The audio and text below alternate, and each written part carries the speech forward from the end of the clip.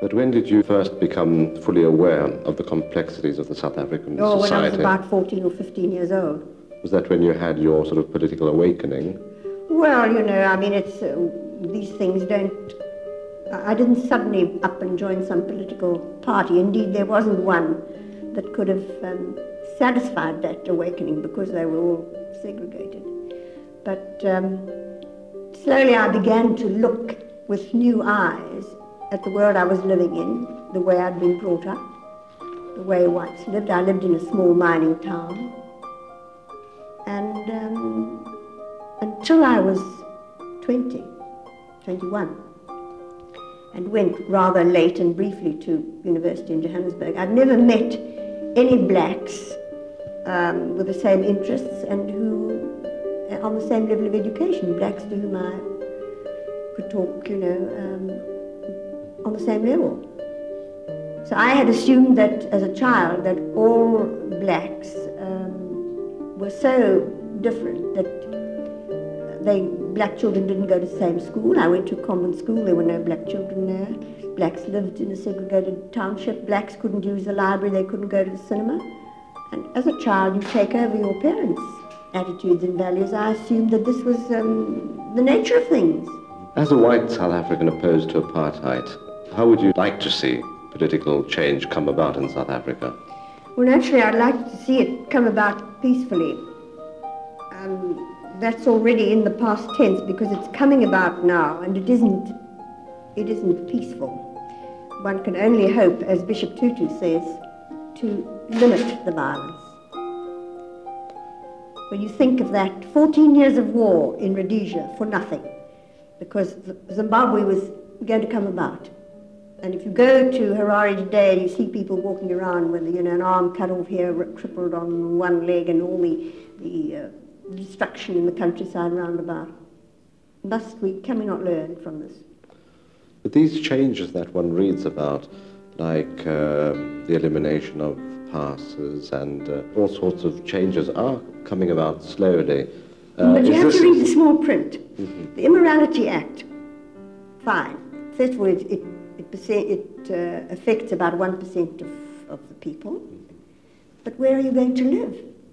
You have your black wife, or I have my black husband, and now it's not illegal. We won't be arrested in bed together with your wife or husband. But you can't come and live next door to me with your black wife, because mine is a white area, and the white husband can't go and live in Soweto because that's a black area.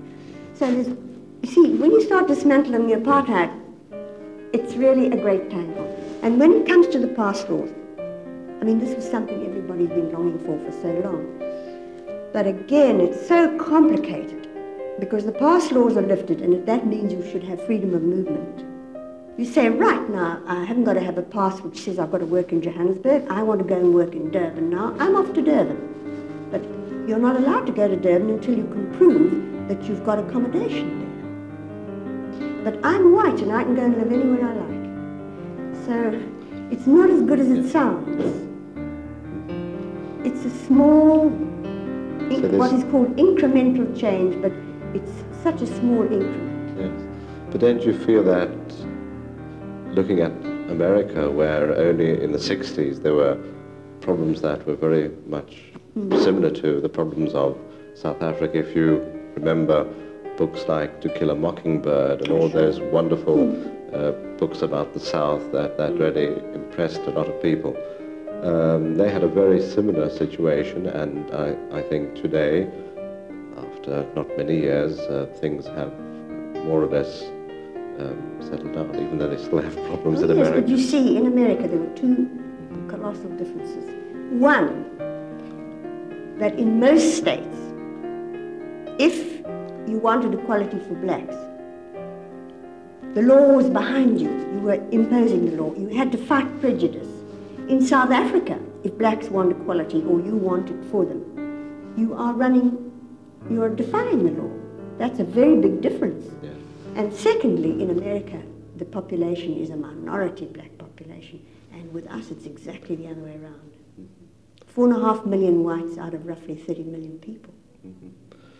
Many people outside Africa fail to understand the complexities of the tribal system in South Africa. For example, in Zimbabwe, there's a lot of bloodshed between the various tribes. Do you think this might happen in South Africa too?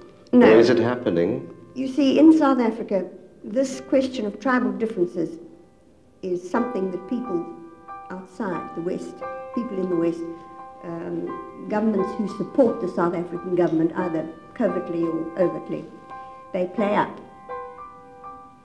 In South Africa, over 60 years, blacks in South Africa, the tribal system has been broken down by industrialization.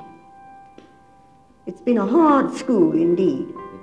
The quick growth of industrial centers, bringing labor from all sorts of different tribes everywhere, living in these black ghettos together. I mean, there are well over 1 million people in Soweto alone, and that's only one township. And they are people from all tribal backgrounds.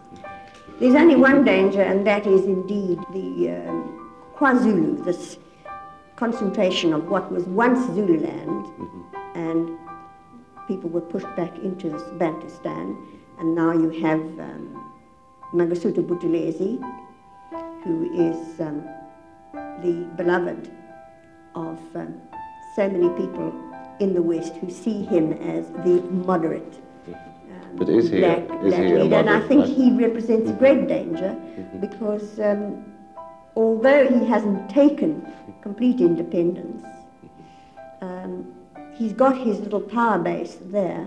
He's got his own private army, which very often beats up people who don't quite follow, who don't quite support Buthelezi strongly enough.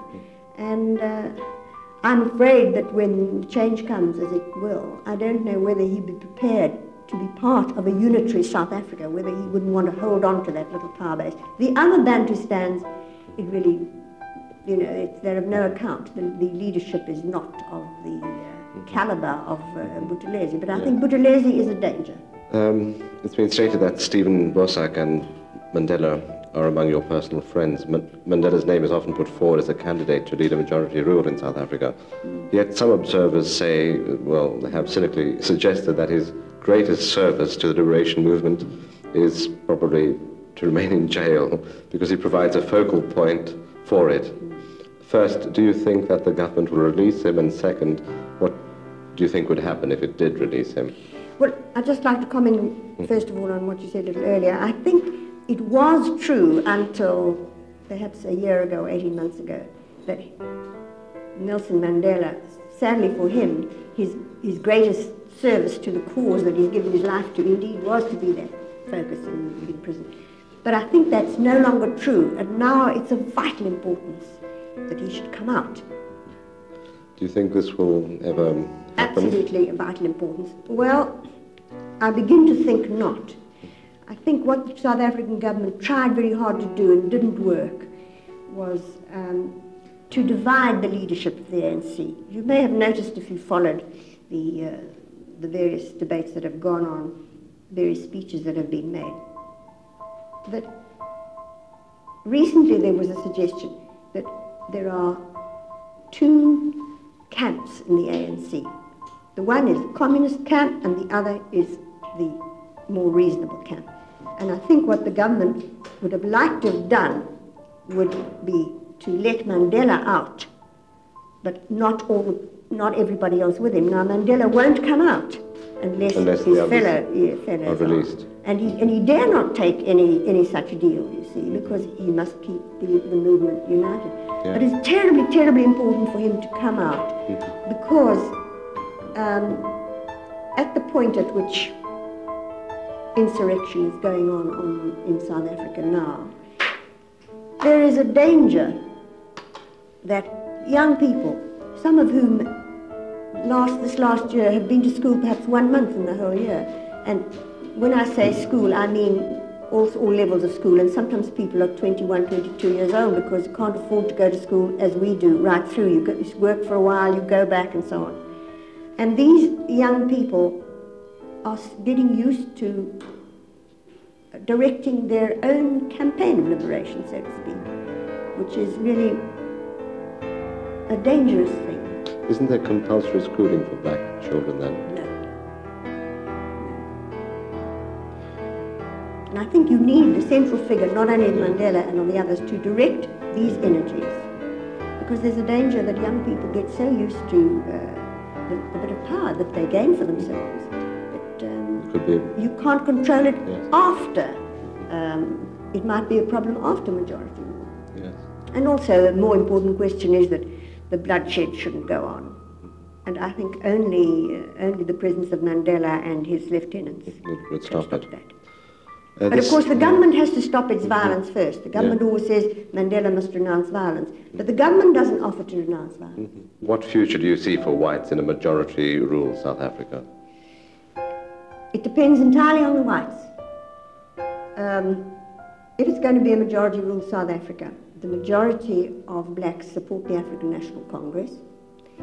And the ANC has never been and is not anti-white and doesn't visualize a South Africa without whites. It has gone to, it's gone to almost extremes so that it is attacked by the separatist blacks to keep up relations with whites. It's always had whites involved in its hierarchy of leadership, quite high up. It's always cooperated with whites. And there's no question of whites being driven into the sea if the ANC is going to be the prime mover in the future South Africa. But I think if you are white, what are you? Do you want to be part of a white separatist group with special protections, or do you want to be a white African? I think that the future for whites is to be white Africans. You have really, sincerely, to accept the fact that it was a black country, that there's a black majority there, and that one is going to live under black leadership. Whites have been used so long to running everything, to deciding everything, to having everything to themselves. It's been like a big country club.